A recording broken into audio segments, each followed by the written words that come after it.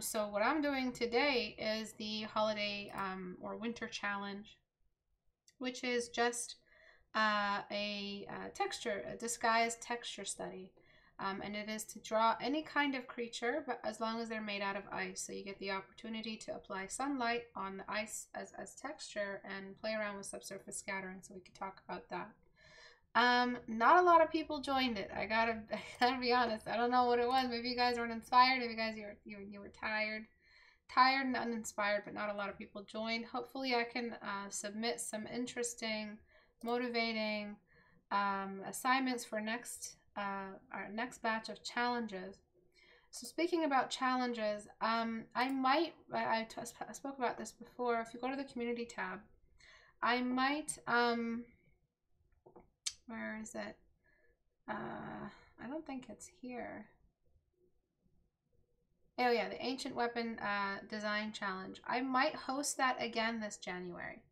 So if you guys like the sound of that, comment on the video. By the way, why aren't you all commenting? I don't know why you guys don't comment on the videos. I know you just jump in, take the knowledge, and leave me and throw some change at me, but it's not fair that you guys leave me without any feedback. So I'd like some feedback, please. That was a really dark image I just drew. But yeah, do you guys like the idea of the Ancient Weapon Design? Exact same, like identical challenge. We're just hosting it again to see what people can do, which I love this challenge so much. I love the color turquoise. I love jade as a texture. It's got subsurface. You got a female heroine. You've got like ancient artifacts and stuff like that, and you got the Aztec culture, you got magic, you got mythology. It's just so cool. I love this one, and you've got a really in-depth narrative that I wrote that you could take a look at, which you might have fun reading. I might edit it just to make sure it's still good. But yeah, what do you guys think about that? Let me know in the comments section. Portrait Studio is still on sale. If you don't know how to get to the store, istebrak.com store tab right here. Portrait Studio is at 50% off. It will go at 55% off very soon, probably tomorrow or tonight, sometime before the 20th. And the 55% off won't be for a long period, but it will go back up to 50% off. The reason why I don't leave it at 55% off is just because that's way under. And I still want to be able to offer you guys a substantial cut in the price, at least for Christmas week and New Year's Eve. And then we just go back to the standard 50%, and then we just go back to the standard price. That's it for announcements, I think. Yeah, it's the last critique hour today, talking about subsurface scattering. It's very fitting. And the next one, I might, over the holiday break, submit the Ancient Weapon Design Challenge brief for you guys, and then just go from there. If you guys like the idea. That sounds interesting. Yes, that was a fun one. Apologize, we'll comment with 100 emojis. Lots of hearts. Good. Hey, I might not be able to stay long, but I hope everyone's holiday will be good. Hey, Emily. Happy holidays to you too. I don't get to make it to many of these, but I always love them when I do. Thank you, Delta. So let's get started on looking at these. So let's talk about ice. Why? Because it's wintertime. That's exactly why. So ice is really fun because it is blue. And when we're talking about ice, I know that there's different ways ice looks in references. But when you're an artist, you have to pick like the poster child situation of light and color in order to pull off ice. Like let's say you were doing a League splash and there was an ice component to a League's character, and you're not going to pick the most outlandish kind of difficult scenario of ice, but it's realistic, it's real to life, but it's a very unique instance of light through that very unique ice that's not just ice, but it's like mixed with a bunch. You're going to pick a reference like this, where you have three things: the color blue, the subsurface scattering, meaning there's no black in this picture, and the white, the pure white reflection of the sun. So you're going to pick the most, I know it's simplistic, but it's what will make that texture read the fastest, so that you're just done with it, and you're past it. All right, so I'll just screenshot some of these. Oops, that's not what I meant to do. right? And then the thing is about learning texture like this, so when I assign texture packs for my private students, what I do is I assign them in bundles. Sometimes I'll assign a whole batch just for students just jumping into textures. And then when they're having particular trouble, I assign a bundle of all textures that could possibly have subsurface scattering in it. And then I just make them work on that until they get it, till they get the idea. But the beauty of it is that if you study one object that has subsurface scattering that's kind of curved like a jade, like a piece of jade, or a piece of really rough, uncut precious stone or something like that, you pretty much know how to do every other piece of glass or ice or jewelry or gem after that. The reason why it's complicated, just like metallics as well, you can do a reflective water surface, you can do a metal surface, you can do armor, you can do oil. It's all pretty much looks the same. No one's going to get like a magnifying glass and check whether or not you got that exact like molecular representation of that instance of oil or glass or subsurface scattering or whatever. So you're just learning the general habit of light through that general habit of material. You get it? So write that back to me. So you're just learning the habits of materials and textures. You're learning the habit of light in that material and texture, which should make textures way less scary, way less daunting, way less difficult, and it's not, oh, I have to learn every single texture there is. No, you're just learning the habits and the curves and the changes and the usuals, you know, that you see when you look at references per keyword: ice, hair, fabric. So there's groups of textures in the world that all act very, very similarly. So the way that hair drapes is the way that fabric drapes, all responsive to gravity. The way that fat works is the same across the body. You know, like the presence of gravity in it. The way water works is the same way that hair works. You know, water flying in the air is the same way hair looks like in the wind. So that's what I mean by understanding the habits of a texture. So it may look from a distance like this pro artist knows how to draw everything, but they don't. They know how to draw like 5 core textures, and then from there they get really, really accurate depictions that look accurate. Sorry, not really accurate. That look really, really accurate, but aren't actually that accurate at all. So I'm going to open up these guys just so that we have the checklist. All right. Okay. Yeah, so you're learning the habits of materials, not just not just the light and the like either or. You're learning both of them. All right, so for this one, we've looked at a couple of pieces of ice, and let's say you were hired to paint this mammoth or whatever it is, ice mammoth, right? Yeah. You were supposed to paint an ice mammoth for an employer it was supposed to be a loading screen or something. Let's just quick scenario, simplistic scenario for how we would use this ice mammoth in a game. I'm the employer, I hired you, I'm sending this back to you because it doesn't look like ice. You may have given me some nice etched looking lassoed sharp layering of your brushstrokes in certain areas. It doesn't necessarily read as fur, but I could easily read this as snow on top of fur. And then you've got this body of dead grass where there's not a lot of snow. So I wouldn't say I would find an ice mammoth. It's near to so much foliage and warmth on the surface. When I think ice mammoth, I'm thinking about like this freaking palette right here. You've got sharp blues, deep saturated turquoise almost, the yellow of the sun shining through the blue, creating like a green effect here.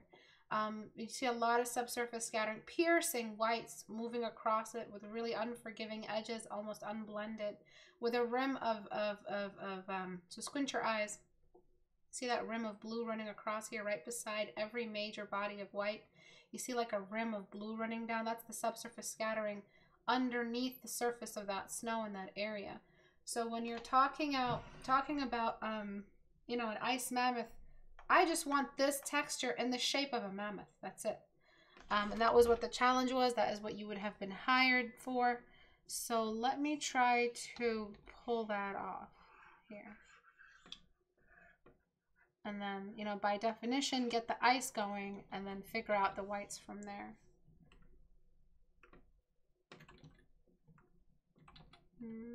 That's going to be a tricky lasso. I'll just figure it out. So we're talking about that blue. I'm just going to have it open. So it's really just like navies. It's this whole range and then like a touch of this range. Luckily they're analogous colors, right? That's what makes it easy.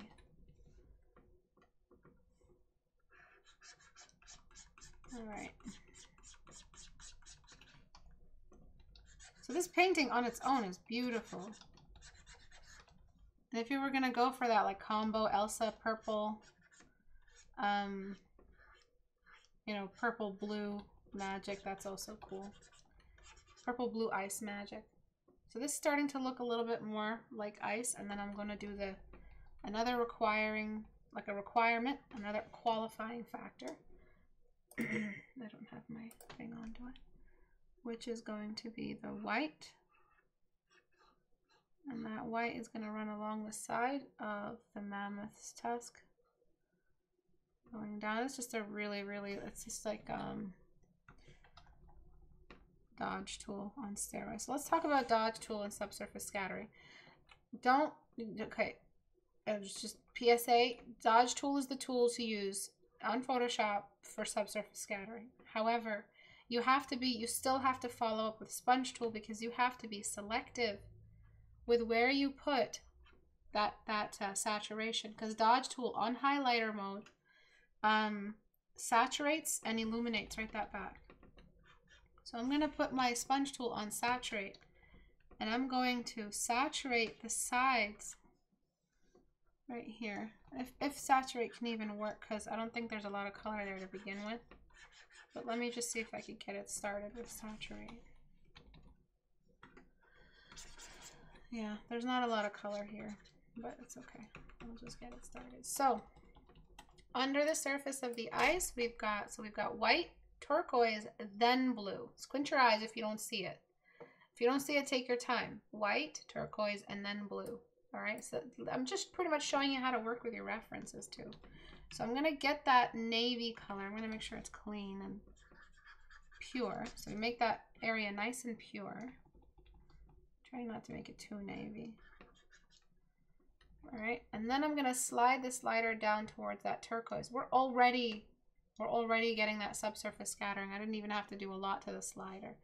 And then right beside all those whites, I'm bringing in that slider. So picking your reference well to help you create an appropriate texture that represents that topic the best. And then there's going to be a big, because it's not just, oh, he's subsurface scattered only in some areas. No, it's everywhere. And there's two areas of subsurface scattering. There's the initial bar of highlighters locked underneath the immediate surface of the ice, so wherever we're getting reflections. And then there's the general subsurface scattering that there's no black, because there's so much light bouncing around inside. Just because the light is on, just because the sun is out, there's going to be an overreaching curve of subsurface scattering that raise those shadows right up. So just along the edges, I'm just responding to the most immediate need of subsurface scattering under the surface. And subsurface scattering, the color itself has to be bright enough to read as subsurface. So just like that, you see that difference? So there was just the color change, and then one brushstroke of dodge tool, selective dodge tool use. All right, I'm being very, very careful with it. All right, some of these areas I'll have to spot paint as well. And then there's that general subsurface scattering, and that is something that I'm very careful with, so I keep protect tones on. Try to see what it can do.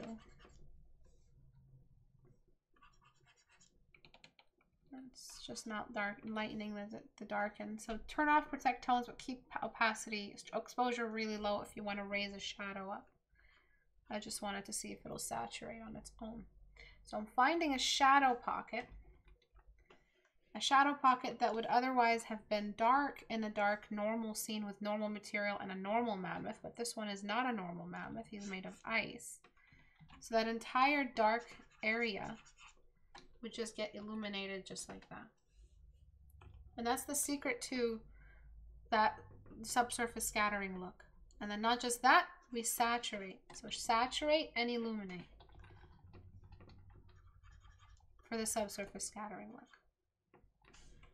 But now it looks like he's just generally transparent, which is what ice is, because it's just solidified water. And then I'm going to blur because I used lasso tool. All right, and then you gave us a glowing eye, which was just, it's just not visible. There's so much brightness going around. If you had a twinkling little star light, that is just, that's going to be completely invisible. Have you ever turned on a flashlight or a minuscule little light in the daytime outside your house? You don't see the light. You have to create a little cocoon around it with your hand to see it. It's not how it works here. All right, and then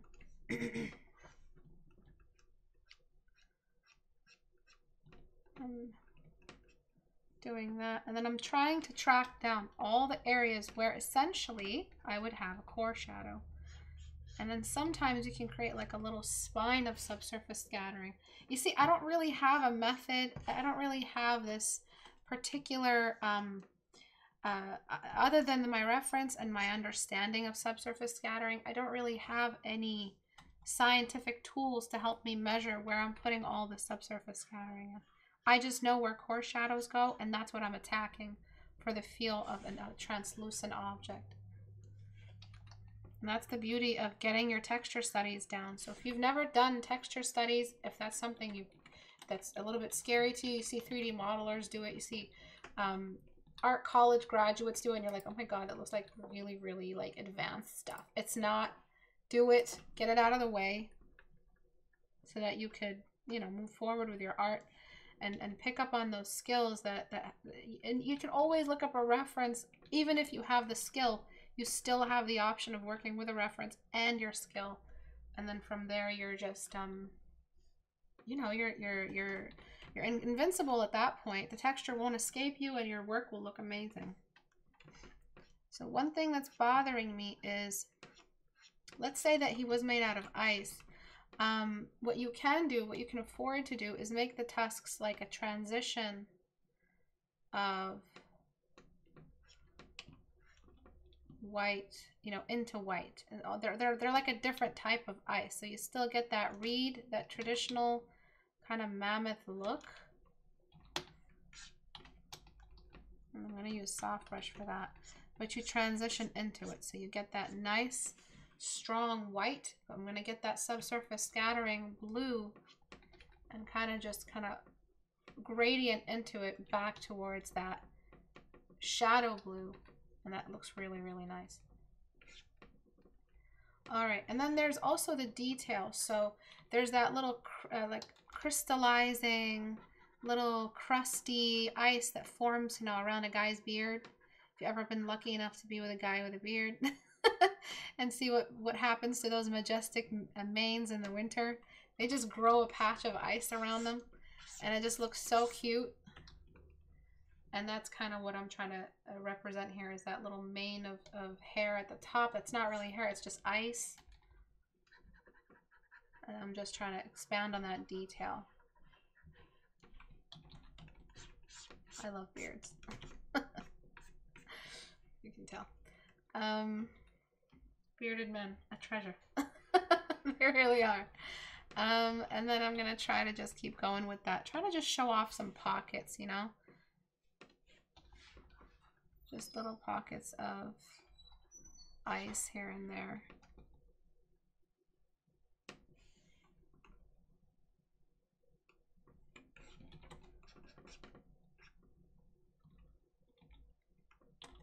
And we'll look at the before and after. So a lot of you, I mean, this artist here was very hesitant with their representation of the ice, right? They were kind of just edging around it. They're not really jumping into what it means to paint ice, especially ice in sunlight. So hopefully this showed you it's actually not that hard. And it should be an enjoyable process because it's a process that works directly with references and dodge tools. So what more could you ask for?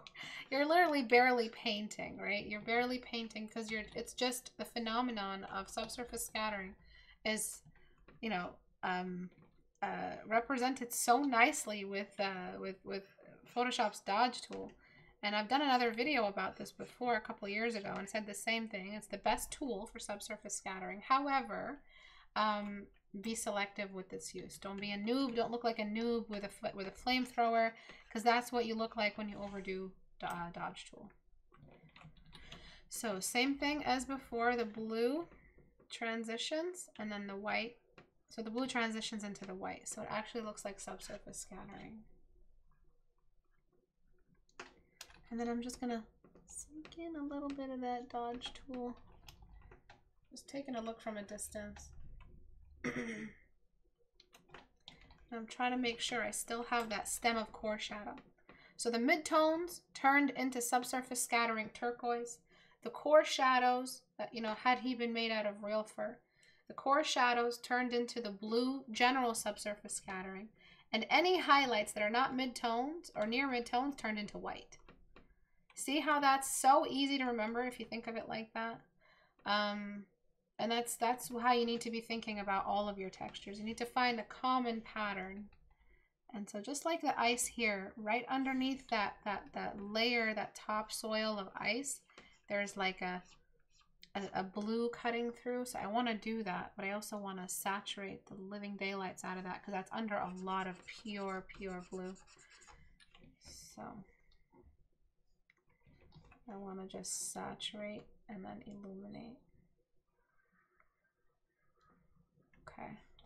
And this would go a long ways if had you had a slightly darker background. Like I was expecting you guys to paint some night scenes with some aurora borealis and some crystalline K-runners like in Star Wars. That would have been really cool. Some light comes in and just it's kind of like the head is casting a shadow on itself, and like you see little ice, you see little white patches like that. So select Ember. So be more confident with those white patches. You're not painting a natural, organic, furry texture. You're painting ice. So ice is pretty, you know, pretty a severe lasso texture. It's a lasso thing, you know. It's something lasso would take care of really nicely. So don't be scared of just jumping in with those sharp outlines. It's ice, you know, and it needs that. So if you're a timid artist with your use of lasso tool, this is a good practice for you. And then the tusks don't look the same size. I'm going to try to do that.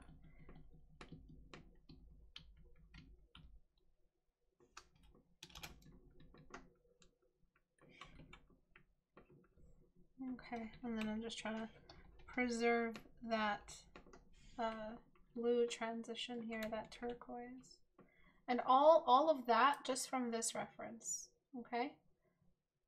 And in the darkest area, the darkest little pocket, the most cave-like thing has just navy blue that's still super saturated. All right. So I really hope this showed you how easy and non-hard textures are. Textures are what you're going to be adding to your paintings. If you don't do textures, you're going to be painting bland, handless, unemotional portraits for the rest of your life that have absolutely no environment and no story. So it's not a lot of stuff you got to study, right? You got to get portraits out of the way, get the 14-day challenge out of the way. And then out of that, and this should be nice, inspiring for you New Year's resolutions. You know, dreamers, get portraits out of the way, get that done. After that, get basic idea of figures and gestures. Just try to draw figures. And then out of that, you're going to try some depth and environment, form studies in an environment. Obviously, you should be doing your form studies. And then after that, you should be, after you get a good grasp over your depth rules, textures, or you can do textures before depth rules. It's really up to you. So I just threw some experimental light there. I did not like it at all. And then sometimes when ice is really, really illuminated, you'll get like distortion almost highlights. They just kind of glow outward. And I think that's enough subsurface for one day. One thing I don't like is kind of like, this just looks like a third tusk. So what you could do, is it tusk or trunk? No, this is the trunk. What you could do is just do something with the trunk so it actually looks like one.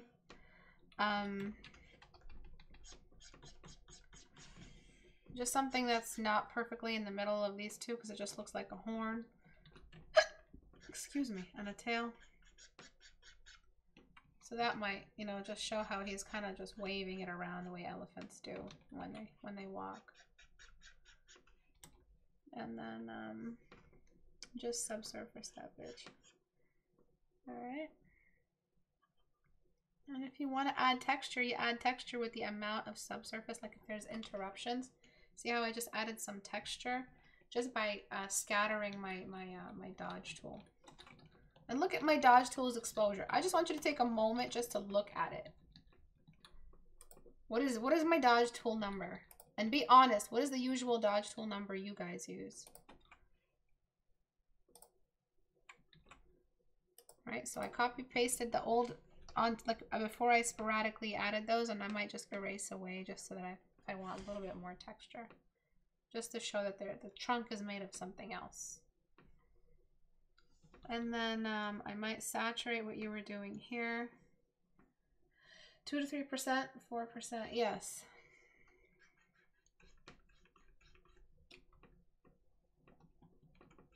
And let's say you wanted to add another color. Actually, before I do that, right around these super highlighters, I'm going to put in color mode, an outline underneath. See that? I'm just exaggerating it here, of that blue. All right.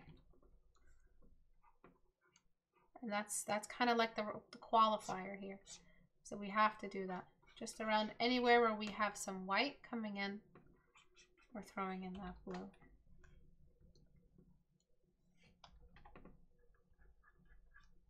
Some over there, just on the trunk, sneaking around underneath the rim of the trunk.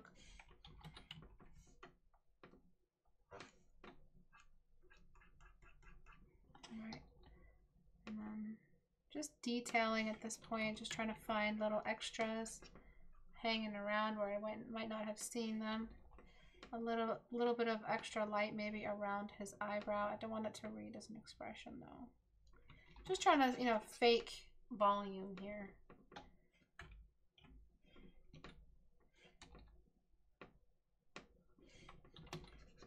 Just something else I could add.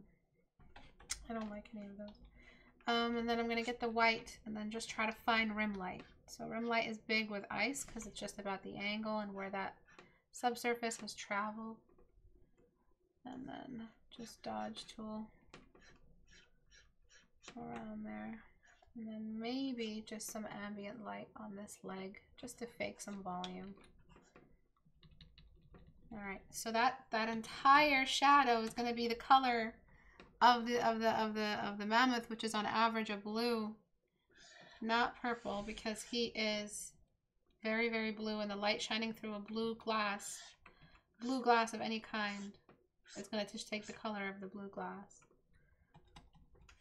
And then just to, if this was an environment in an MMORPG and you were supposed to have painted a really, really like a tundra, the best thing, the quickest fix, which all the pros in the industry understand, is just color mode. And now it'll just obviously get rid of the leaves and leave the twigs, but it'll look like a tundra as soon as you do that. Maybe get rid of the leaves. Right, so this could be a cool exercise. One could be, you know, in the summer, one could be in the winter, one could be in the spring. Right, so now it looks a little bit more like an ice mammoth in the middle of a tundra. And it just looks a lot more natural. But this is if for some reason it's an elemental the gamer summoned and it's still a really warm field, you could keep what you had before. Other corrections I would do is just because we started so... Oh no, I lost my color correction for the shadow. All right, so other things we could do is just really push that reed of ice. I'm very, very I was very mild with the blue. So I would even push it to that. That looks really, really blue. And we're just looking at the reference again, which is more navy. But if you want that turquoise look as well, this is really, really, really, really turquoise. And then if you want things a little bit more purple, we've seen the glaciers that look like this. Right, I like a little bit of both. So I'm just gonna make it like that. Okay, and then we'll look at the before.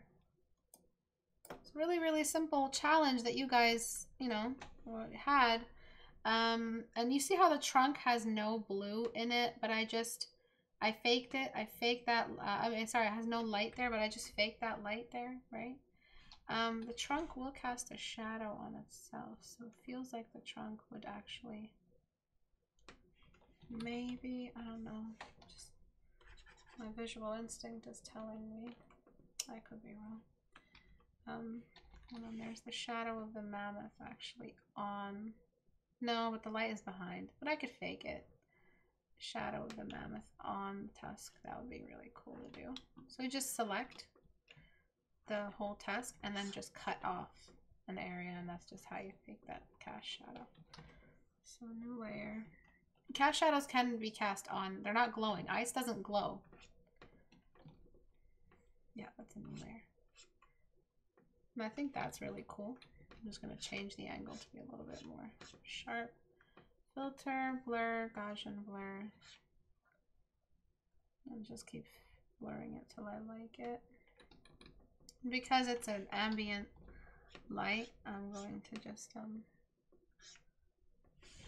soften that shadow a little bit. It's nice. And then maybe because of the cast shadow, I'll cut off the highlighters around the tusk, just so that I'm supporting that shadow.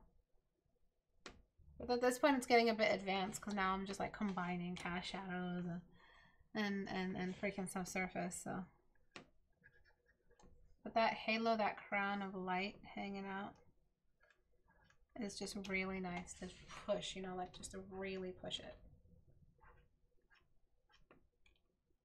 Just to get that icy, frosty tip. This mammoth's got frosted tips. And then just the other side of this, just ever so slightly. I'll dim it. Maybe not. Let me fix the edge first.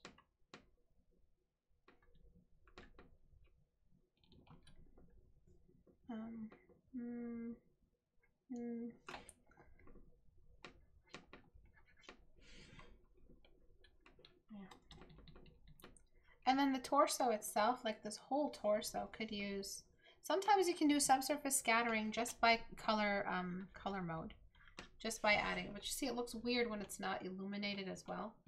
But just by color mode, you could technically add subsurface just by the change of color, because it's a glow inward out. So it's not that the ice glows on its own like a light source in and of itself. It glows because of the light trapped inside its translucency.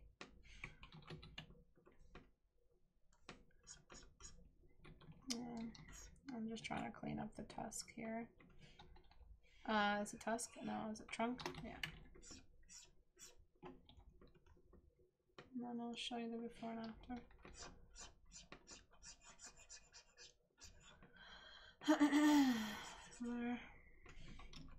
Another cool thing you could have done with the tusk, which I think you did, with the trunk, is just make it like more jagged. I'm not sure if you did. I don't know if that's just texture edges. But you could just make him made out of multiple shells. And the way you make something look like it's layered shells is just by painting the shadows of the shells. You don't paint the shells. Some shells catch light. You're actually just painting the shadows of them. All right, so that's how you make something feel like it's layered, layers and layers. of like scales or some kind of shelled texture. I really don't know what other word to use other than. All right, and you just keep going. And then sometimes those shells catch light in certain areas. You know, some of them just catch some light. So obviously don't do it like this, make them smaller. But if you were really after this look, so let me copy paste it. Go back, paste, and then shrink it. And then just change the color. And lower the opacity. And you can just do that literally everywhere. And you can get your effect.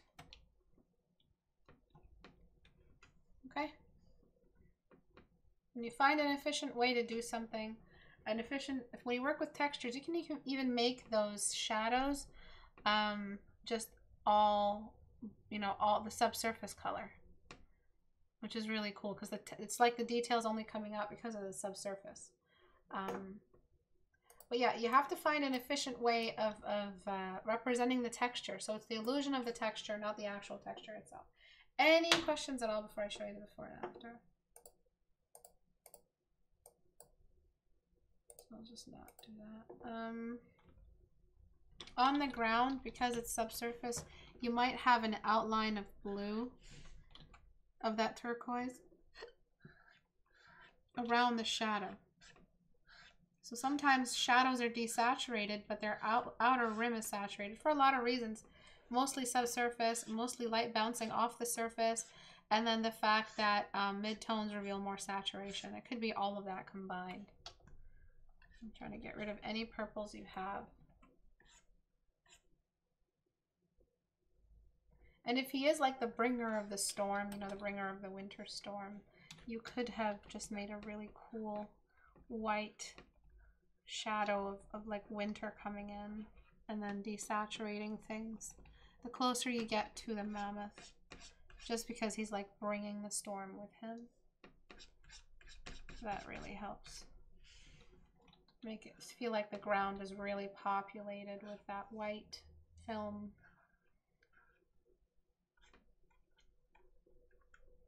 Okay, and then finally the bloom. Really big quality of snow reflecting light is that it's reflecting light, meaning there's a bloom just like there would be if you were using like a tanning thingy. I don't know what these people use when they go to the beach just to make sure that they had not burned all their skin. They get this little thing that they put under their neck to help them tan. Worst thing it can do for your skin, but they do it. So those things radiate light outward. Snow is just like that. You can't create that feeling that snow looks like that without that bloom. And just look at the before and after. It's like dull and not dull, you know? It's like active texture and inactive texture. And I am so tempted to raise that blue all the way up. Oops, see, wrong layer. All the way up. All right, a reflector, yeah, there you go. I bring a little of the fog close to the ground, invading the summer scene. Yeah, I'm satisfied with the fog I brought in, but it's all up to you guys. And then the stuff in the background, this stuff in the background, it's helping match. But what you could do is just show also how the background is kind of turning into a tundra. Just so that he's not the only blue thing in this entire scene. And then it's also a problem with your painting. It's very, very dim. You're kind of scared of all of your contrast. I'm trying to be really careful here. So let that white really shine through. No, let it come through.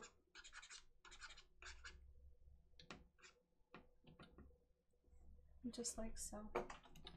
And I was just going to correct the amount of blue I had running down this way. All right, so let's take a look at the before and after. You understood textures, you know how they work. Before, so very dull, I mean, you can tell you're going for something that doesn't have blacks in it. So the fact that you did not have pure black definitely was a plus. You were going somewhere, but you didn't have that subsurface scattering that is required for these types of textures. After, before, after. So now he really does look like a, you know, an ice tundra fella. And I don't know how that happened, that white there. I don't know who did that. And I'm not happy with this cast shadow that much, just because. So I like it visible in the thumbnail, but I don't want it visible too close up. So it's like an ambient. And you see that trunk is hard to read as a mammoth, you know, as an elephant.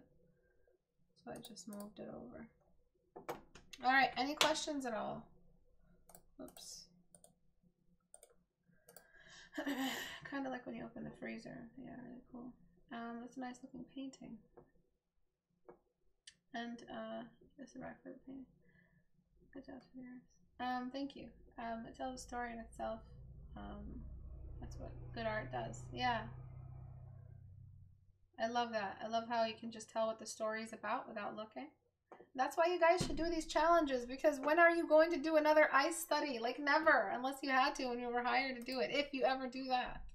Join the challenges. They're really, really, really fun. All right. And then we have this piece, which was hand painted, which you can see how outside of your outlining, really the only thing keeping this looking like it's ice is your outline. So you have some outlines happily, like, you know, they're nice near the light source. So let's get rid of the outlines everywhere else. They're not helping.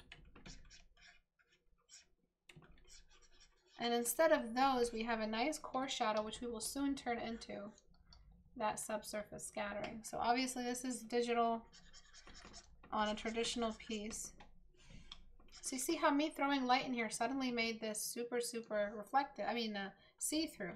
We're just showing that the light can come through. It has to be a different color because it's that light color combining with the color of the dragon. So this entire half of the dragon is supposed to be dark. So this entire section should have been, you know, a dark value. And then after that, we use this color in. It's super, super, super simple. You just cross it off your list to show what's happening with these textures. So I'll get the other layer. But before I do, I'm really just going to pack that saturation in. And then go to the before and then just try to soften that edge I made.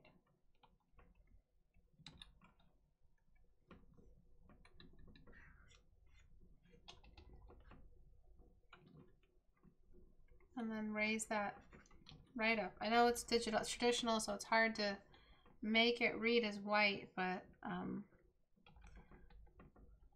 if for some reason you're limiting yourself to traditional, and you're still early in your development, you're gonna improve. Traditional artists improve less quickly, just because you have to go through a lot more to complete the same amount of work. And your sketchbook, I see it as an obstacle. I'm not talking biased because I've done both. I use a sketchbook and I use digital to sketch, and I know for a fact I draw better, not because I'm used to it, but because there are not as many obstacles in my digital media as there are in traditional. In traditional, I have to manipulate my eraser tool. I have to hold my pencil, which I don't like. I've never used screen tablets. I have to, there's just a lot of sitting discomfort, you know, with my sketchbook, kind of like grooming the environment so that it just lets me draw. Eraser dust. It just feels like there's so many things not letting me paint, and I could be just, you know, throwing tons and tons of color, edges, brush variety, no cleaning when I'm doing digital, and I can get that lesson done and out of the way. So it's easier for me to get mileage, not that it's digital artists are better than traditional. It's easier to build mileage through digital. So did I say that right? Yeah, it's easier to build mileage through digital. It's not that digital is better than traditional or anything like that. So factor that into, you know, your goals this coming year. If you don't have a tablet in this day and age, you're doing yourself a big disservice. Get a tablet. They're not expensive. I know you have an expensive phone, and not putting away $100 just for a good tablet so you can get that mileage down. If you're scared of digital, I don't know what you're scared of digital for. It's so forgiving. You could delete and start over. And traditional, that shit's solidified for the rest of your existence. I have nasty sketches from when I was a kid that I wish that never existed. And I can't delete them or throw them away because Abu would kill me. But anyway, like, yeah, obviously that's not an excuse. It's if you really want to do traditional, do it. But your mileage is slowing down significantly to a trickle in comparison to the brushstrokes and the just the mileage, I guess. That's the best word here, that you could be accessing by being a digital artist. It's just a big time in an artist's life when they decide to challenge themselves through digital. If digital's scary because you don't know how to use it, what do you mean? You're never going to learn how to drive? If you're going to just not learn how to drive because it's scary? How about other things? How about a game? Did you learn all the buttons and controls of a game? Did you decide, okay, I'm not playing this game because it's just too difficult to learn these controls? Is that what you say? No, you learn it and you learn it well and you beat the game. And so that's what you guys should be doing, is thinking of it like that. It's just another tool. It's just another one of those, where I just have to learn the controls, play it long enough, get used to it. So I hope I'm showing you just kind of what I mean. Just with that, casting the shadows in as the subsurface scattering stage. All right, and then my use of dodge tool is just the fact that I'm on dodge tool is just making me freak out. But so you see how the cast shadow is displaced from it, just like we did here. Cast shadow is displaced. Wow, this really is washed out. Let's drop some of those values down. All right, select the before, and then before I did that, damn, that was washed out. And then just not so bad, not so dark with the environment. That's much better. That was really washed out. Yeah, that should help a great deal. And then the complete before. So I think you made it washed out so that it feels like ice. But you can see this picture here. This is not washed out. This still has a crap ton of contrast. Okay. Damn, how did I not see that till I went to another painting?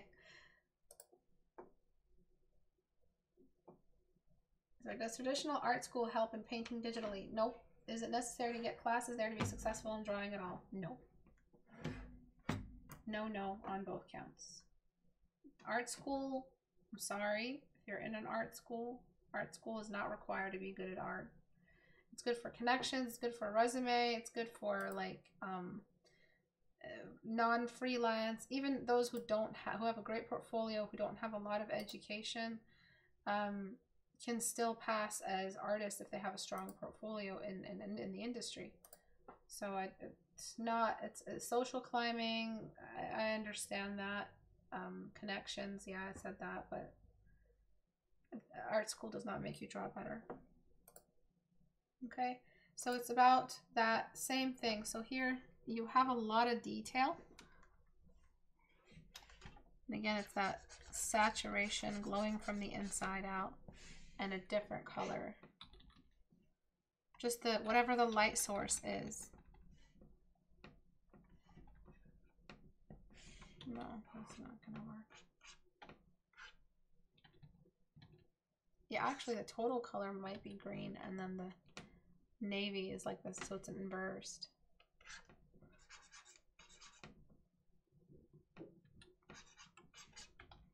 Okay. And then you just find all the shadows and do this exact thing. Instead of a core shadow, you just have a belt of subsurface scattering color. So subsurface scattering cancels out core shadows. Write that down. All right. And I'm just gonna use, because it's still a hard, so it's just because it glows doesn't mean, and has bloom doesn't mean that the entire texture is going to be soft edged. You still need that harshness, that lasso harshness of ice. Sorry, that's my train of thought. Same thing here. I'm just trying to rush through the second ones so it's not too long a class this time around. But I'm officially on vacation after today. I'm gonna hopefully be streaming more from my tablet, from like my sketching tablet, which I only use for sketching, not for painting. Maybe I could do some more RuneScape streams. I've been playing RuneScape, I know. I'm smudging the edge here because I don't know, I've just been really into RuneScape. It's really fun. I love the quests, and I'm just learning a lot about fantasy and stuff like that. And I'm going to color correct too, because you know how it's like a very uniform color palette. And that should make it look more like ice. And again, just find any pockets of shadow and actually just illuminate and saturate under that color code.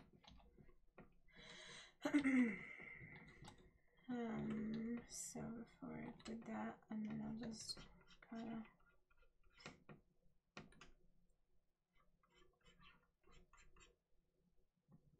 okay. That detail you have there is too strong. The framing is not good. So make sure you frame better. Try to think about an environment. This one is just bothering me, so I'm gonna try to at least get that black background established here, so that we have an outline for the dragon, which reads instantly. Get its neck out, because it's like we're losing the silhouette, so it's hard to know what is what. Okay, and then I'm going to really sharpen, oops, that core shadow here.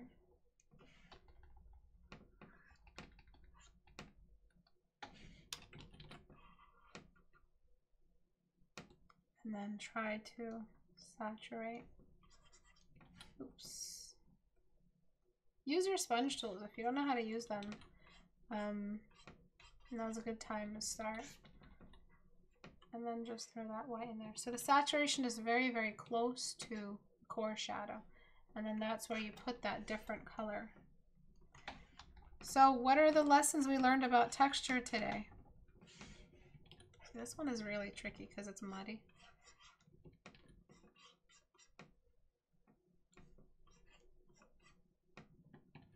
So then, because he's detailed, I gotta go back and work on where that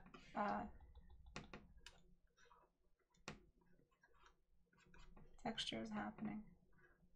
So what did I say about the habits of textures and how to learn those?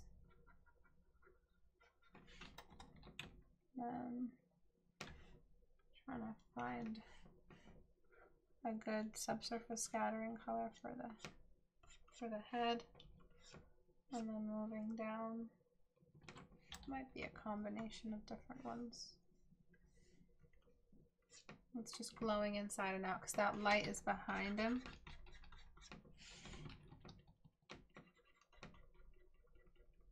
Or in front of him, I'm not really sure.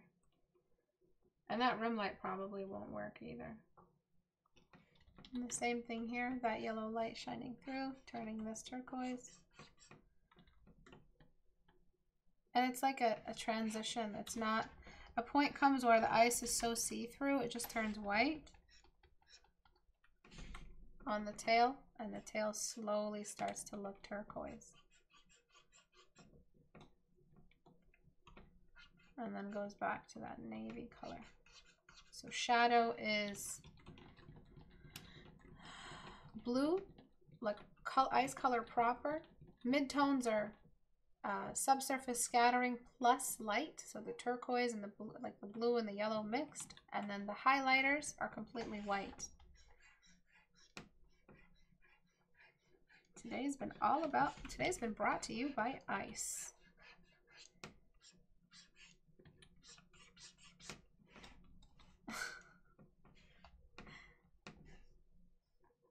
We dedicate this broadcast to ice.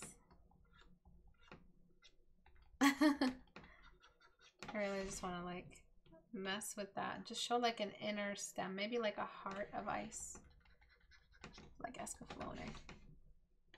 And then where the eyes would be, just throw in like a nice cheesy anime white to match. And just keep following that same pattern over and over. But as you can see, you don't have a lot of access to it. It's hard to critique traditional with digital media because I'm just painting from scratch at this point. I'm redoing everything. And the before looks good or better because it's just all traditional, so it's all matching. And that's why the before would look a little bit more uniform. Because right now I have half a painting that's digital and half of it is traditional, or like 50%. Because it's so uniform, it just looks like a nice etching. But we're trying to aim for this kind of rendering on a traditional bed. It's hard. This episode of Critique Hour is secretly sponsored by Pepsi. I see what you did there. So does anyone want to talk about what we talked about? Find the habits of objects, the principle of how they behave, and apply that to other objects. Yeah. You're learning the habit of the texture. Beautiful. Learn the habits of textures, and you can use it for many things. Beautiful. I sent a couple missed submissions. I checked the whole wall. I don't know what I could have missed. I can't believe I missed that. Did they submit it recently? Today? Maybe I can try to hurry up and do this one. In the place.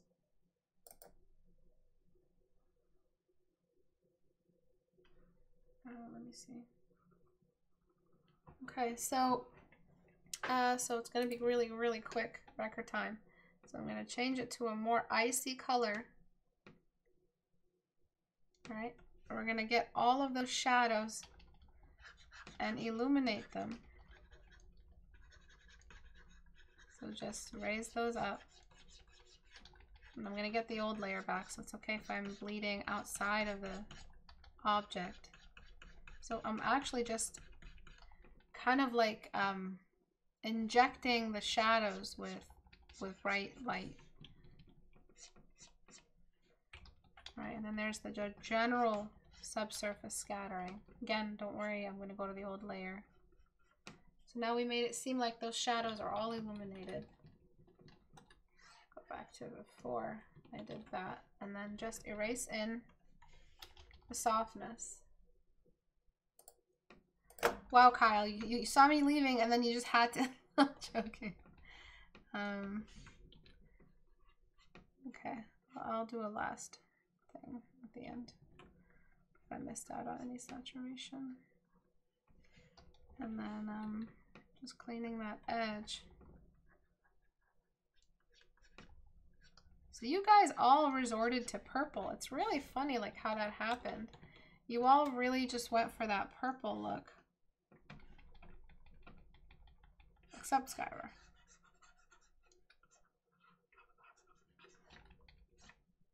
Oops. Lower opacity. And then I'm going to just really, really gently get light in layer and bring up this contrast here. Just trying not to let it get too dark in there. Another little pocket I could illuminate.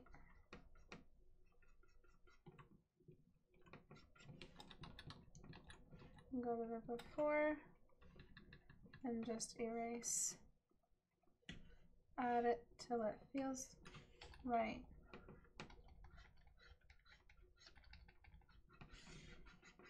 And then I'm going to try to find all of these little areas and give them the same color. So, and then make sure we get that white as well. So all of this subsurface here gets that same turquoisey color, or else it won't look like the same texture all the way through. Okay, and then a little bit of smudging. This neck area is really problematic. Let me see if the highlights save it. Okay, and then the highlights, which again, new layer. I'm gonna just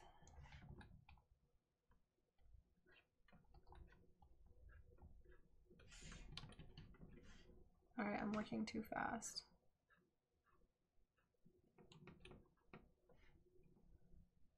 Okay, and then this is a detailed area, so I gotta be careful with that.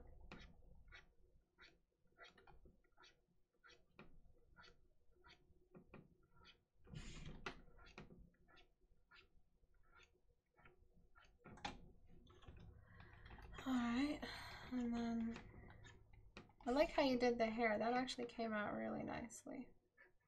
And then the ears should be their ears. It's the only place in nature we're constantly getting that. And then I'm going to select and cast a shadow on that nearby ear. It's just going to be the simplest little shadow. Okay, and then some more white along the front, going down. I cannot believe I'm painting with Dodge tool.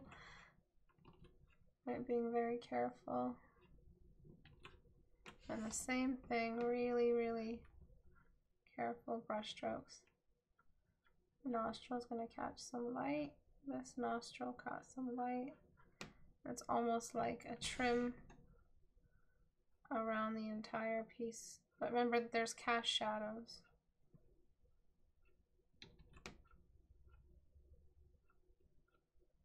And so not everything gets that illumination.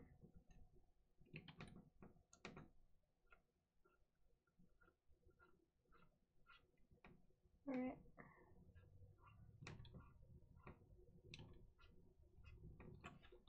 And then what I would do is, again, just use lighten layer, or like a really saturated lighten layer, to raise that dimness of the unicorn.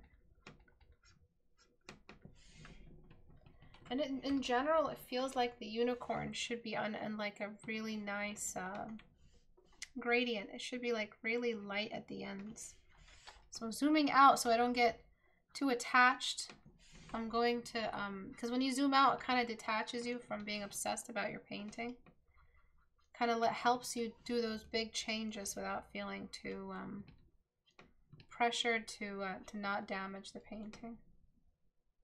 So in a general sweeping motion, I'm lightening the top. Right, so it was too dark before. And then this layer needed erasing, so just like a quick little thing like that, and then under each of them, just like we did before, I'm just repeating the tutorial really, is that subsurface scattering trim as well. Oh, this layer was doubled.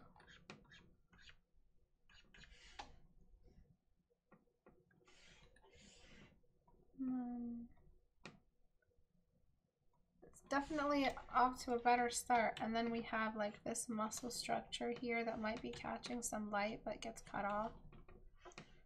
which I could have done with dodge tool, actually.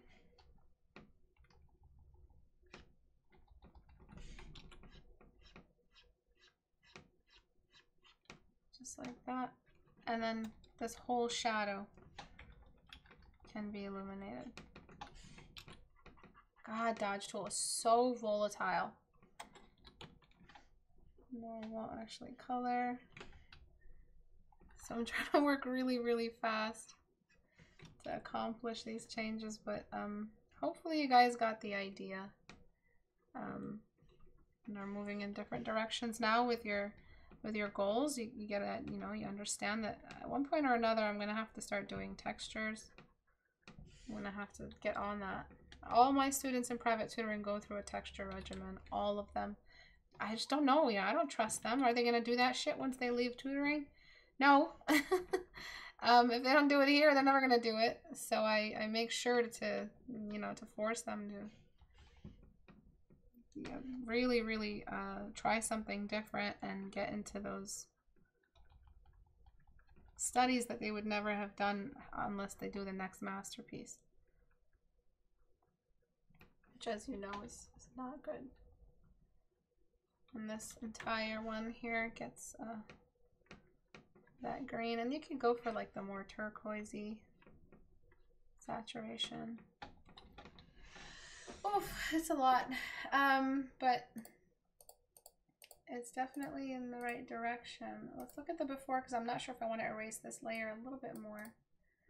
But before, it just looks like a white horse. You know, it doesn't look like a horse that's made out of ice.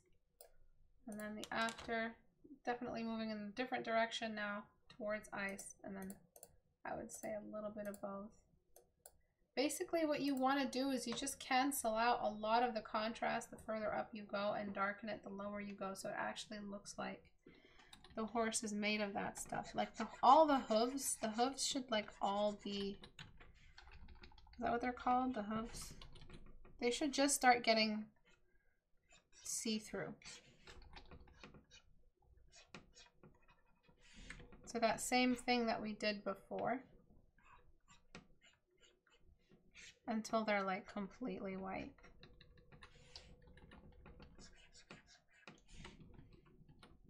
So that they look like they're made of it.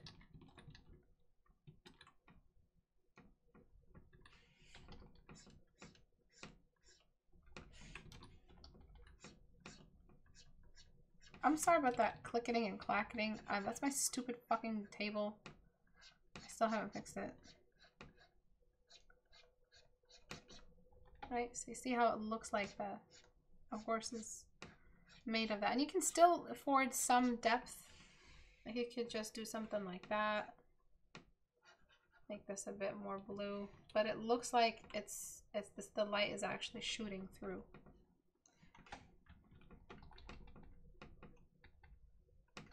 You could just make it a little less, or invert it, make the shadow on the other side.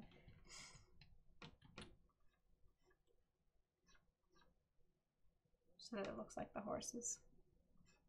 You know, the substance is getting thinner and thinner, and it's starting to get more and more translucent. And I would just actually just go ahead and make that the same color. Okay. And then